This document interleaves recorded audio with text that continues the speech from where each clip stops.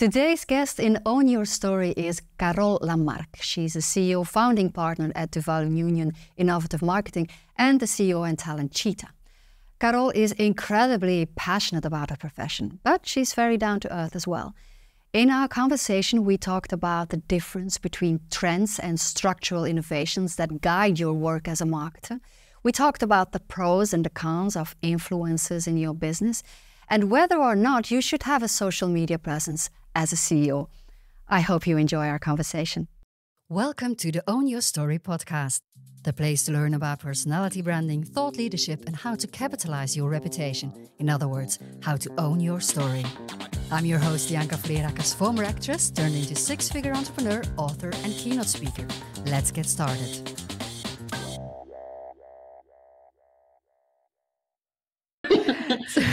Now, before I came into the call, I checked your LinkedIn profile.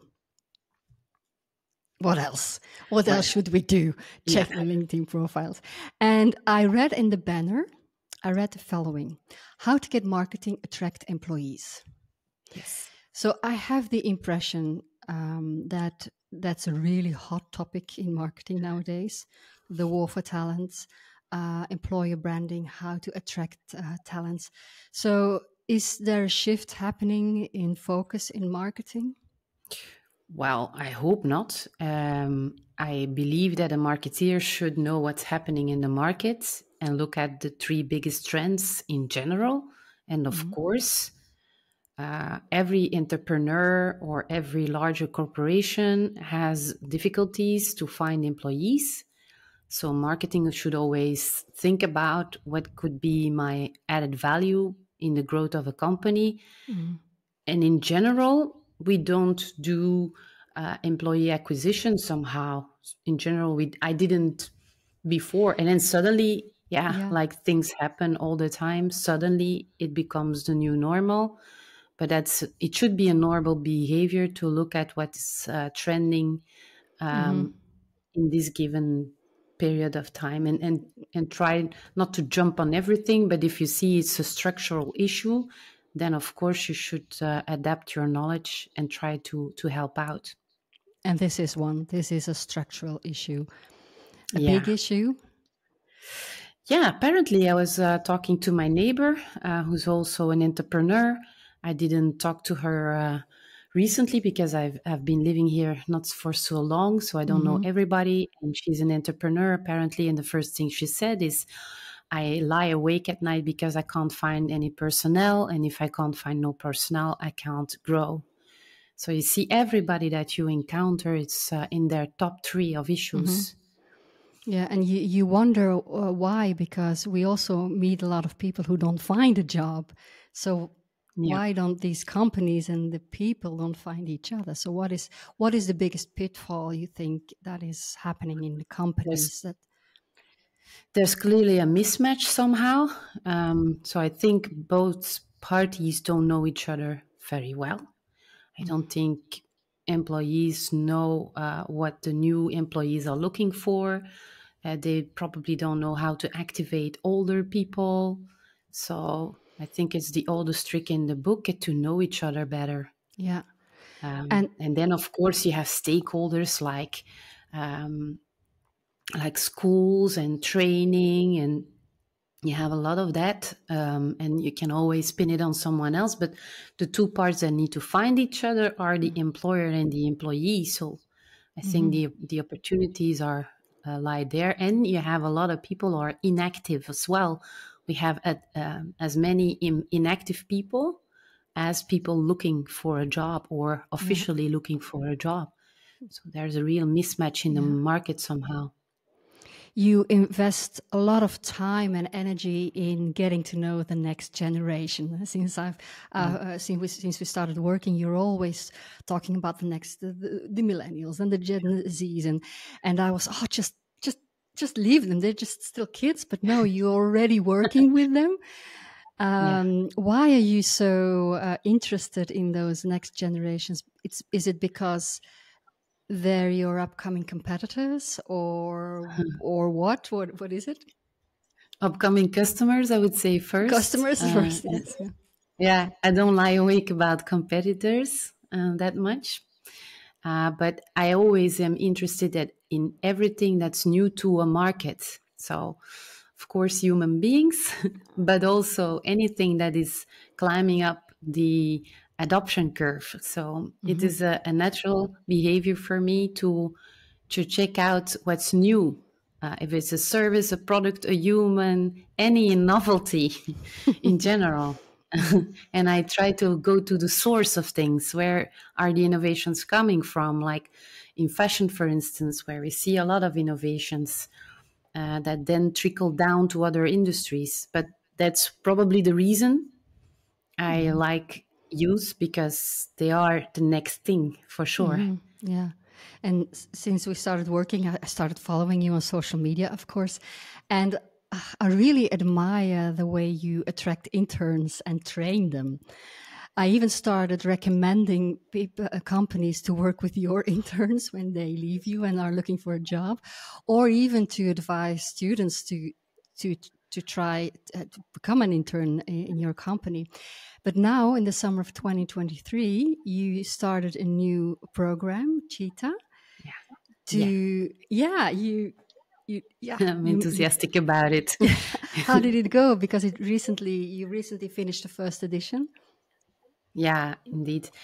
So I like to teach. I like to share what I know. I try at least. I love to inspire people and educate them, and I like them to have fun while having those new novelties coming in. And when you like to teach, well, students are also some segments that you think about. And yeah, we worked with a lot of different age groups since we built our company, and we seem to be good at educating youngsters. So we kind of, by accident, let's say, again, it's probably because I love all entrants in the market. But as I love to teach, I really do. It's a natural thing to build a summer school. We had one a long time ago, 5 years ago or something, and it was already something nice to do. And then to see those youngsters grow and where they go if they don't stay with us, where you have friends everywhere from other generations, so that I like a lot. I think you should stay relevant with everybody in all different age groups, and don't become old with your own age. That's what I saw people do, like only having friends in their own age group. And then, yeah, of course, you fade away with your own age group, which is not a bad thing, but it's just something I didn't want to do. And as we are, by accident, let's say, becoming an expert in those youngsters, those young graduates, we build our business around it, and we deliver young marketeers to our clients who are looking for employees. And as we said before, it's kind of hard to find the right people or to find people whatsoever. So we try to stick at what we're good at, being marketing, and then try to deliver motivated, educated, inspired youngsters. Yeah. And how do you attract your new talents? Yeah, well, I always use the word magnetic because then it suddenly kind of happens. Yeah, of course, you should be having a story. You should be telling something somebody cares about. And let's not forget those people, these young people who have parents, which happen to be one of the 30,000 followers I have. And then sometimes I just ask parents, do you have a kid looking for a job? And so parents are also a target audience, of course. And then, yeah, well, the word of mouth, as we are working with youngsters for 8 years now, or in my previous careers as well, I guess the word goes around, and the secret must be, so somebody should tell me what the secret is.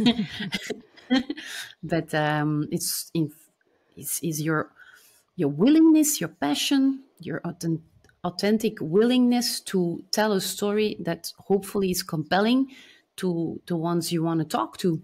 Yeah. And yeah, that can be youngsters, that can be parents, that can be a lot of people in my field, marketing, and just a willingness to be interesting Yeah. should be magnetic to those you're Yeah. looking for.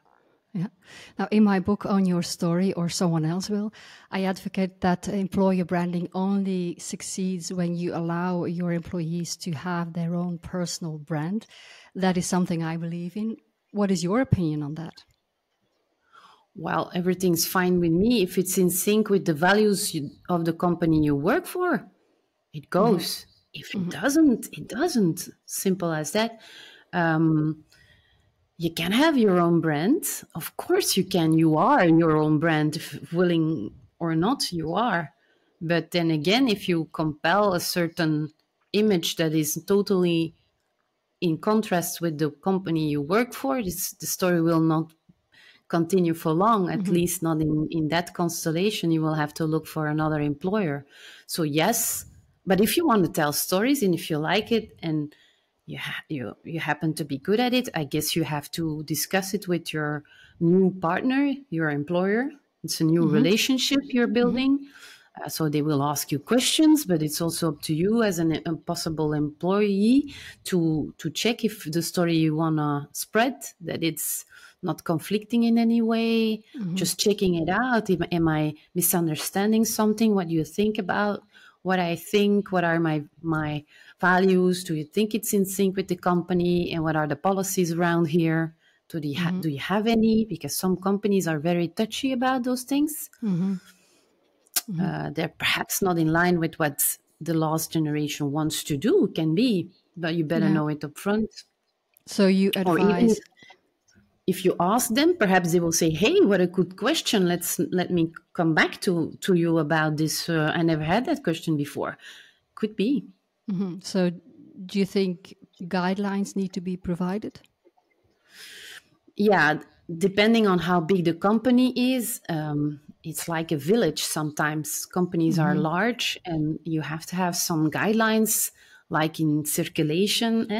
If it's a priority from right or left, it's nice to know, not to encounter the wrong car, the wrong policy when you're not aware of the rules. I can't believe that in a larger constellation, you can just freewheel everything you want. It's called anarchy, I guess. So as when the company is too large to call somebody in the same day to tell something, then you probably need some rules on top of the culture, on top of the company culture, which is unwritten rules everywhere. Of course. I once was in a meeting at a company, and one of the people in the meeting said, yeah, one of our employees has a TikTok following of 100K.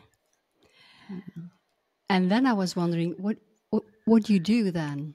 Because you already hired this person with that following. So probably you cannot ask this person quit. Stop. No. That train is already rolling. So do you think the decision of the employer will keep that in mind? Probably yes. Probably. Yeah. Well, when I was hired somewhere, TikTok didn't exist, but I was working at a telco company, and on my first day, my higher up vice president was fired on my first day, and my direct boss already immediately thought about me, like there are 3,000 other employees to wonder about. But she said, yeah, well, I'm going to warn Carole because she has a large following. I want to be the first to tell her because, yeah, the grave line will tell her so fast that I'd rather be the first. So depends on who you have in your team, and my boss at that time was so smart or empathic to think about me that way. So I think that's a good story that I encountered. And I know a lot of people who have a lot of following and that bosses don't understand or feel threatened about it. And yeah, it is something to mind, to keep in mind, because of it's a broadcaster. This person can indeed Yes. do communication, and then I Yes. don't know if it's going to be positive or negative, but if this person has a larger broadcast than many magazines or radio station, yeah, then it is a factor to consider. Of course.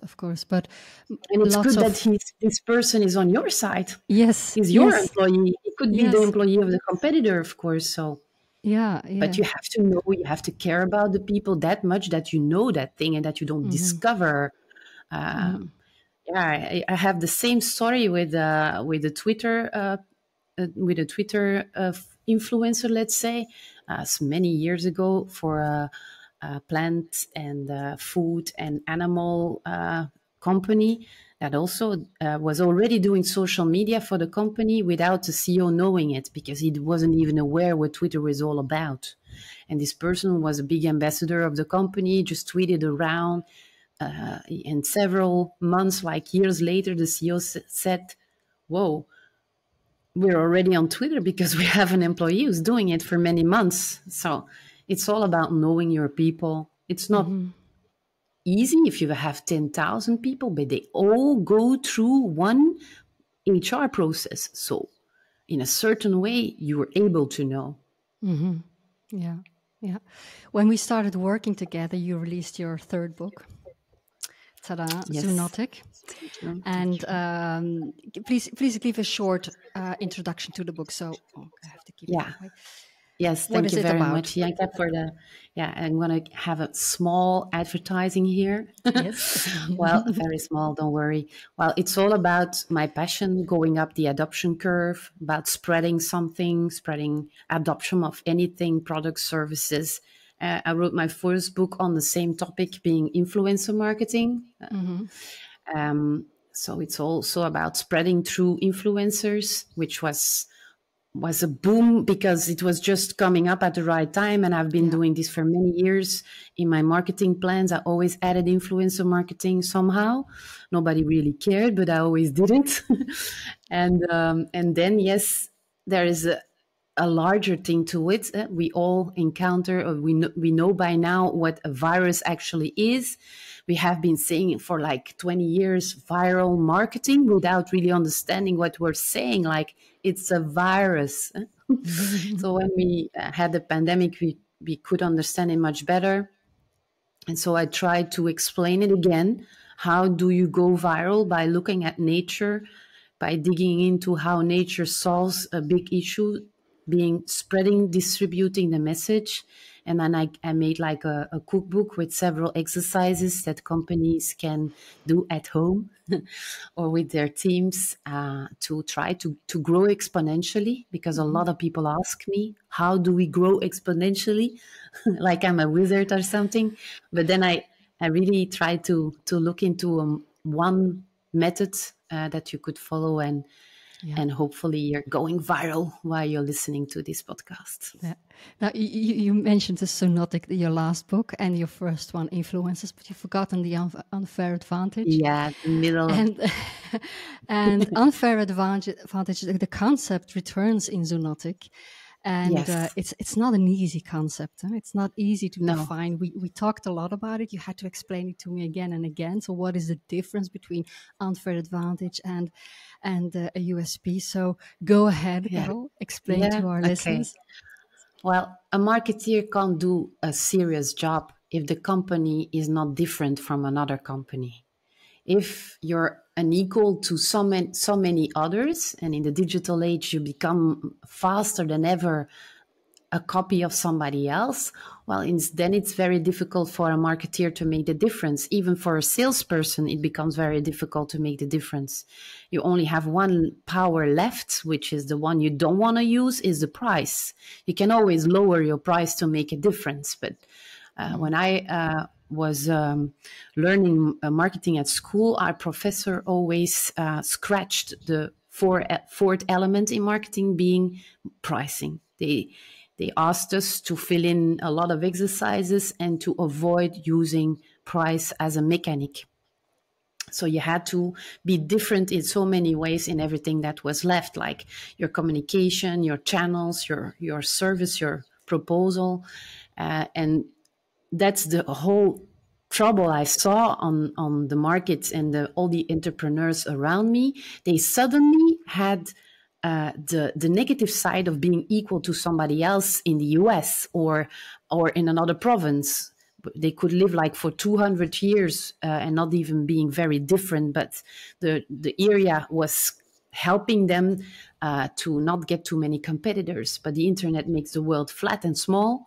So suddenly they had big difficulties, and they all were just competing on price.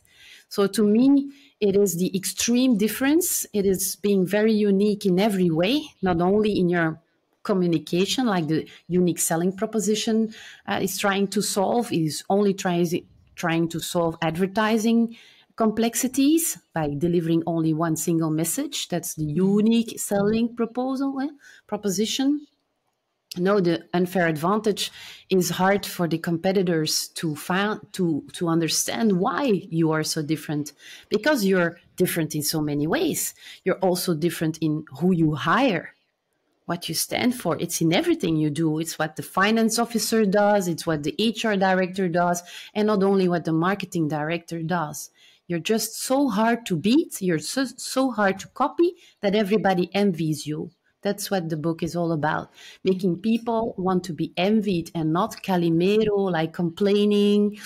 I don't like that so much. So you have your own future in your own hands, be different, and try to change how you are today to remain future-proof. But it's difficult to find your own unfair advantage. It's like the blind spot. Yeah, it's a puzzle. But I think every company I worked for, and I've been working for on my own with my co-founder for 8 years, everybody is different. A lot of family-owned companies are their DNA, their culture is very different. The product may be the same in the end, which I advise them to change. But when you talk to them, they're so different, one family versus another. So the difference lies within the DNA of the company is already there somewhere. They just can't pronounce it. They can't make a compelling message or a new product out of it. So in the book, it's very a cookbook. I give very different options. You can look into 49 strong forces that you probably have, and by elimination or conviction, you will find your own unfair advantage. And I found unfair advantages for every company I've been working for. Mm-hmm. It's there somewhere. They just have to look. It should be authentic. It should be close to their DNA, and they should believe in it so much that they explain it back to me as if they invented it on their own. That's when I succeed, because then it lives through the company. And they can build upon it for, let's say, 3 years, because it's not something you can build in a week most of the time. Mm-hmm. But then you see the direction you have to go, how to become unfair and how to be the one who's envied and not be a calimero anymore. You're very passionate about that. But is the unfair advantage towards the customer the same as towards attracting new talent? Or could that be something different? Well, it could be different because internally, you know much more about the company. When you go outside, it becomes sometimes the unique selling proposition, the just one thing you want to say in the quarter that is in front of you. Mm-hmm. It's quite short term. But it could be that you have so much assets in your company, you're not prepared to tell them right away. You're going to do it in a tripify kind of way. And so the confidential part of the unfair advantage is so much richer than what you add to an advertisement or something. So to employees, you can say much more things that you don't need to say outside. Yeah. Now, for me, the idea of the concept of an unfair advantage is also something you need in your personal branding. Yeah. Don't you think? Yeah, I think it's a good idea. So. I hope you think so. Because you once said to me, do not deny your unfair advantage. And I was like, oh, do I have one?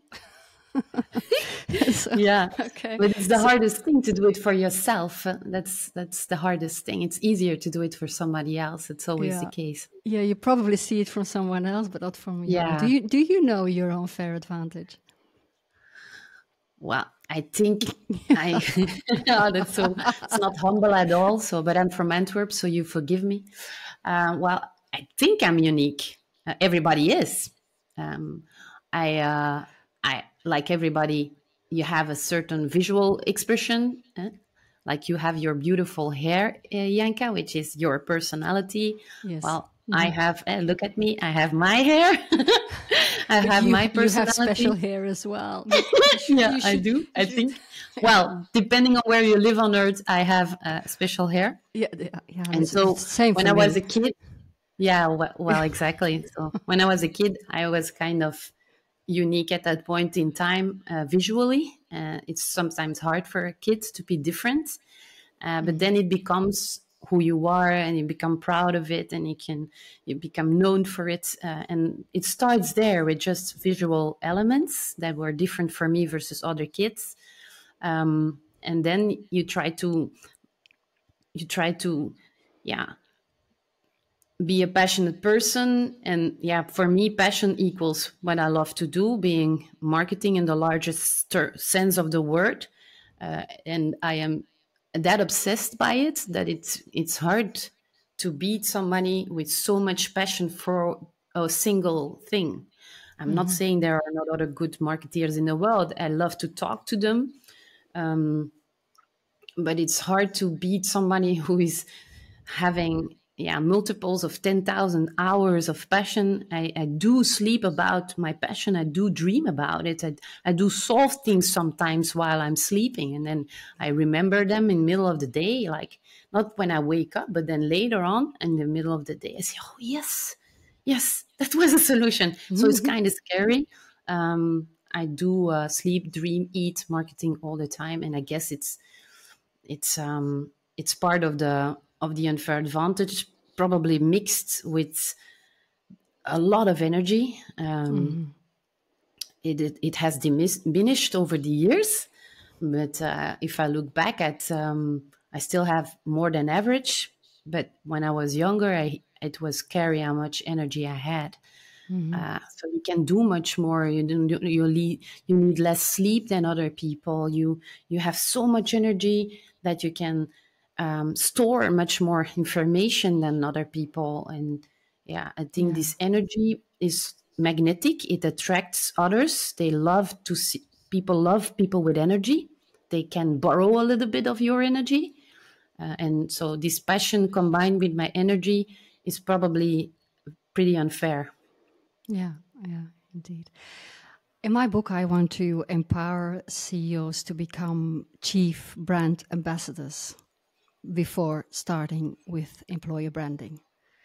Because Good for idea. me, because it's no use in investing in an employer branding campaign and strategy if you don't even know who the CEO is and you don't even get to know him on social media.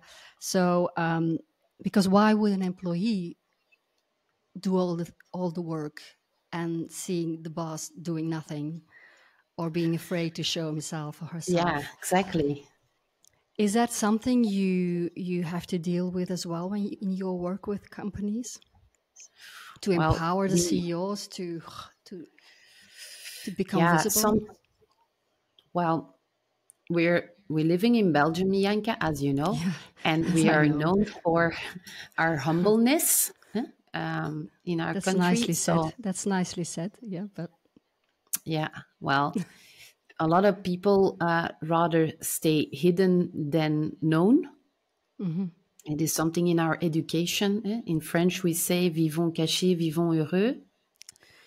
And a lot of people live like this. I don't know for the other European countries, perhaps the French are like that as well, but I've been raised I am a French-born person, so I mix the cultures a little bit. But then it's hard if you are appreciated for your humbleness, to speak up, to come out to do debate clubs like other countries do, to be outspoken. In Belgium, you kind of can be targeted for it, like we call now cancelled, which is the polarized version of the same. But people are scared to come out. They feel more risk by doing so. They don't know as much and they are probably a little bit afraid. They don't know as much the advantages of being out there. And the thing is, as you say, it was fine so far, but the new generations, they're very mature about social media. They really know what is bad about it, and they manage it much better than we do on a time spent, and when to log out and to be not online all the time. They are much better than I. But they expect indeed CEOs to be transparent. Perhaps they don't want them to be on social all the time like Elon Musk is, but they really want them to be transparent, not to hide, because if you hide, then they think you have something to hide. So without being like a rock star on social media, there is another way. I'm looking forward to reading your book, Ianka, but which is not out as we speak now. Otherwise, I would have.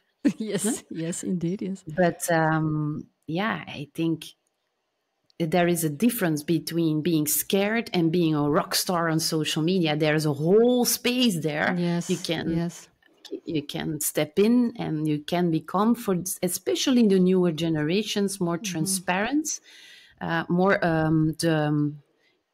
the spokesperson of your company. We have spokesperson. It is an official job called a lot. It's often corporate affairs or something, or spokesperson. But in many cases, we expect the CEO to become or to be the spokesperson and not to delegate it all the time. And when relevant, be a storyteller on social media, just to be the brand ambassador of your own company.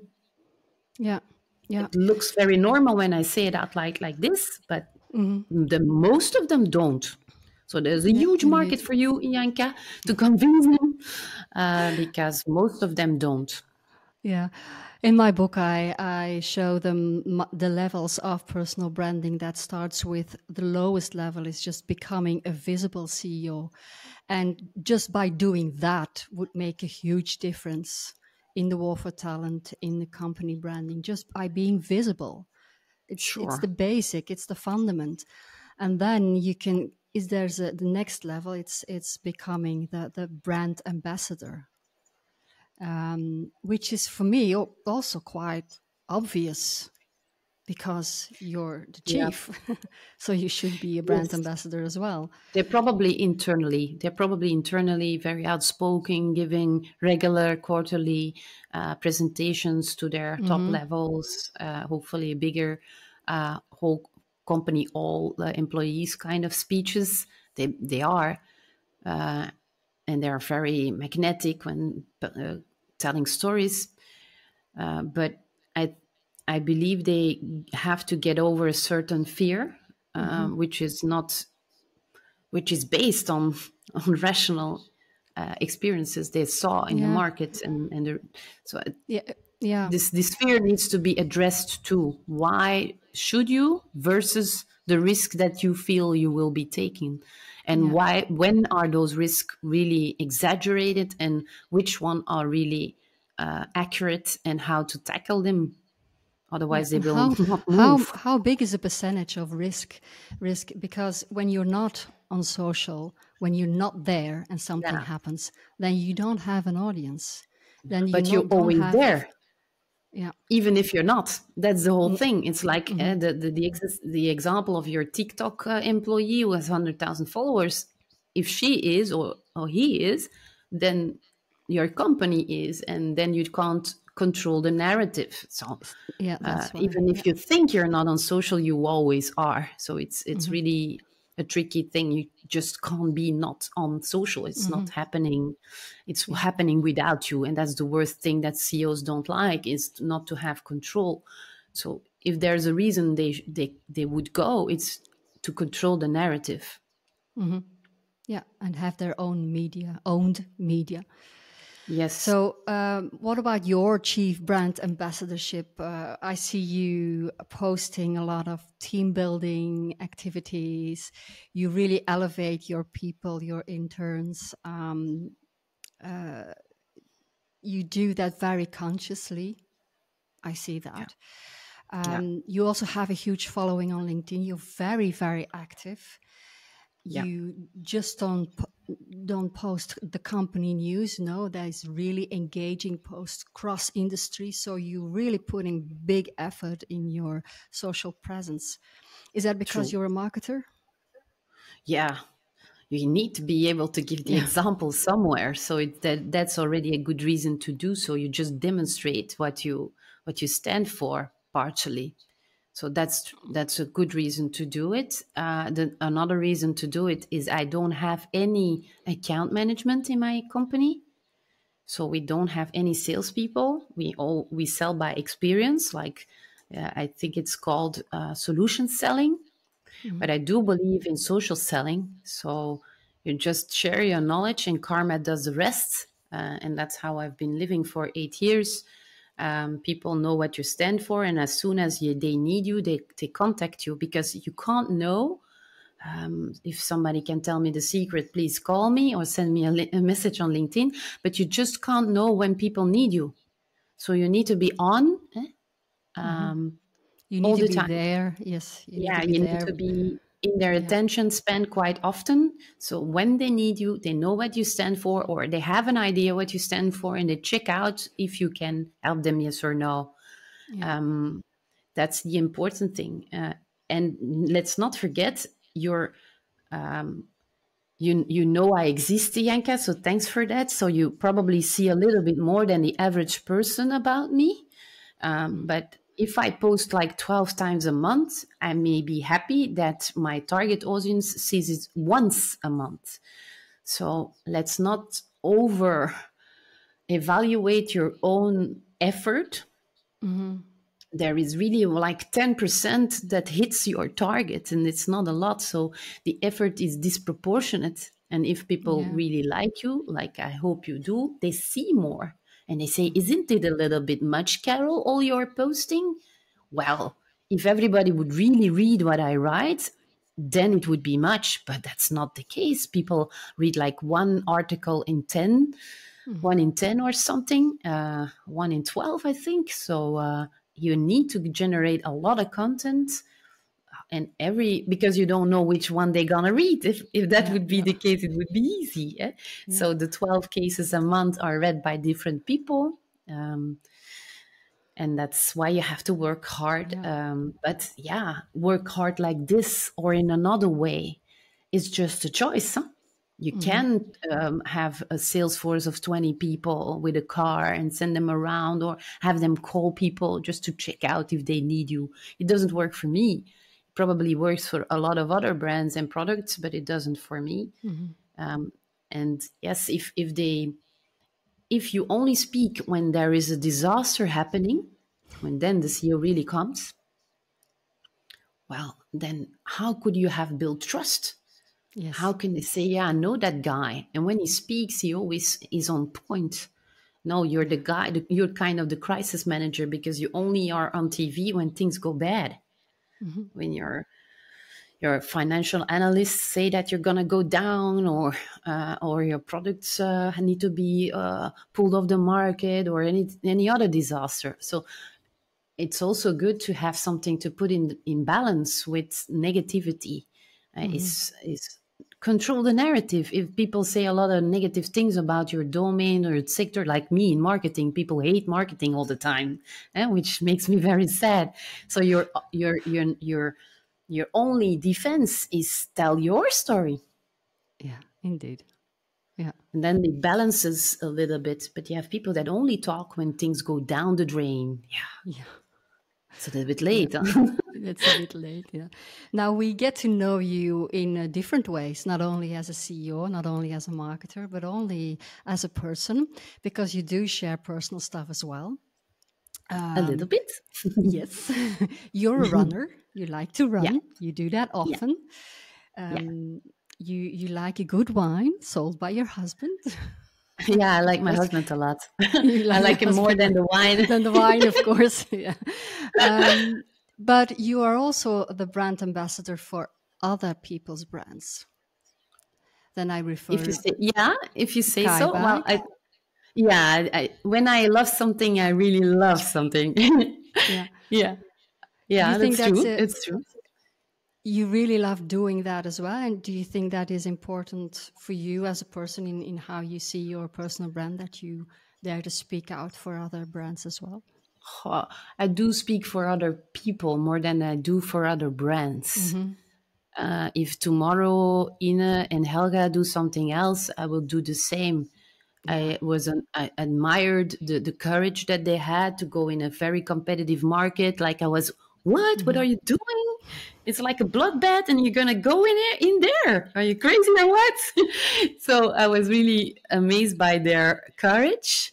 I knew they were very strong, yeah, ladies because of where they came from. They had very strong credentials, so they had a lot of things on their side to succeed. But then again, it Mm-hmm. took a lot of courage. So that's what I see then in those ladies, and that's why I think, yeah, somebody should say this. Like, look how courageous they are. But that's the person more than I love the bags, but I do love the persons more than I love Mm-hmm. their bags. Yeah. Yeah. And then I try to tell the story because sometimes people don't believe me that there are local examples. So I tell, but yes, it exists. Look at them. And so you see that I talk about them online, but I talk about them much more offline to other people, to other entrepreneurs who are similar, who could have the same dreams or the same goals. And then I use what I know, Mm-hmm. and those are a lot of international examples, but also a lot of local ones. And that's Yeah. why I do that, to give examples, to give credits to the kayak founders, but also to show other entrepreneurs that there are cases here close to them, where they Yeah. can find perhaps the courage to move on. And Mhm. that's why I do it.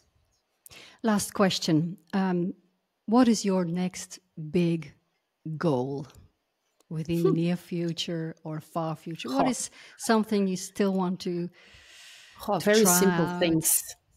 Very simple things. I really Right. just want to be happy as much as possible. It's like, not the sun doesn't shine every day. That's not the weather, but I try to look at every small thing in nature that makes me happy. So being happy is like a sport. Mm-hmm. It's not a, it is a goal, but it is a luxury still to be happy and as much as possible. Just being grateful helps you to be very happy all the time. I don't have like economic goals and those things. I think I must have the luxury to not be worrying about that because of my skill. I will always, if my company goes bust, I will always be working, even if I have to do the dishes somewhere in the center of my little Mm-hmm. town here. So I'll manage. And then, yeah, the other thing I'm very